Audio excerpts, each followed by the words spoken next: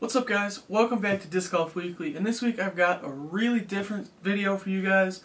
I've never really done anything like this before. I don't know if I'll ever do it again. It's just something that I felt like I should make. I just wanted to address a couple of things really quick. So if you're looking for like a review, like a disc review or something like that, that's not what this video is going to be. If you want to stay tuned, keep watching. If not, you can just close out of it now because that's not what this video is about. I just want to apologize up ahead really quick. If it seems like I'm reading off of a script or something like that, that's because I do have some paper printed out for what I want to cover. Basically just because I've never done anything like this before. I just wanted to print this off and make sure I cover everything that I wanted to, just so I don't skip over anything or something doesn't slip my mind.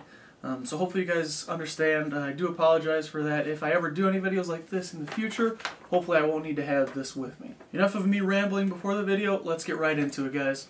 Why does it seem that we can't have a serious discussion in this sport? It seems every time someone tries to start a discussion related to disc golf and trying to further grow the sport, the majority of the responses they get are not people presenting their viewpoint and a response as to why they feel that way, which would generate a debate. There's just a lot of disrespect and people ridiculing the person asking the question. Why is that? If anything, that mindset is holding the sport back more than the people who are asking the questions or the topics to be discussed.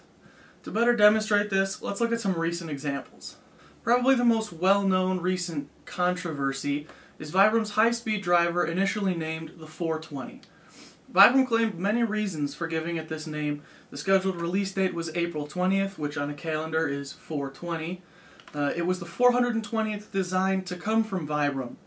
And most obvious to us disc golfers, the reference to the public image that we get as all disc golfers are stoners. Steve Dodge, the head of Vibram Disc Golf and the man responsible for naming the disc, wanted to promote discussion about the image that we are given, and hopefully help us move past that unfortunate stereotype, which we all know is not true. Unfortunately, Steve got ridiculed to the point that he had to stop doing his vlog series, where he gave updates on Vibram Disc Golf, discussions on current events, and even some tips and tricks. People were saying things like, "I'll never throw Vibram again," and "friends don't let friends throw Vibram discs."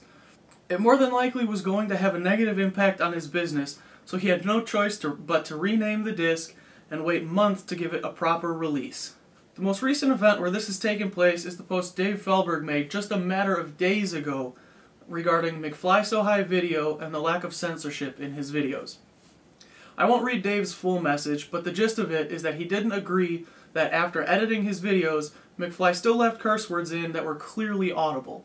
He approached McFly multiple times and still the curse words were in his videos.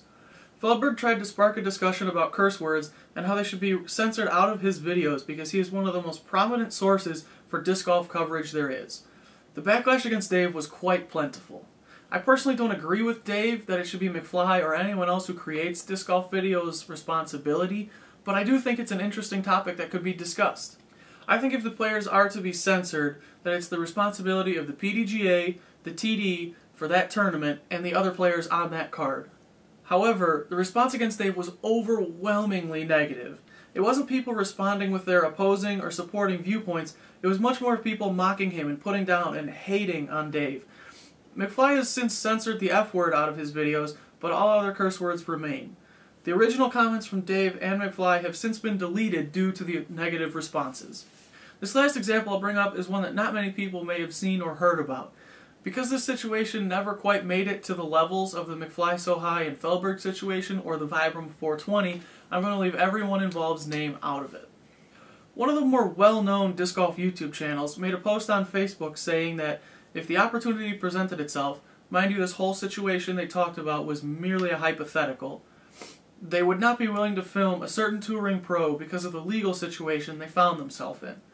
The post was ended with the words, and I quote, "Do you agree or disagree with me, and why?" Clearly they were just trying to drum up some conversation and get people talking.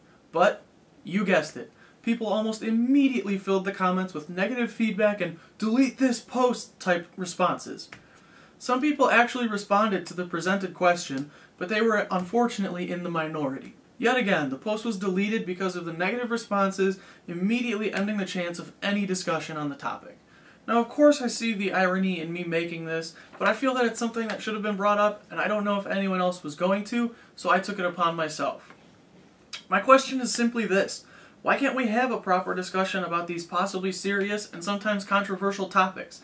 And why is it that whenever someone tries, they're stonewalled with so much negativity and criticism, they're forced to delete the post and pretend it never happened?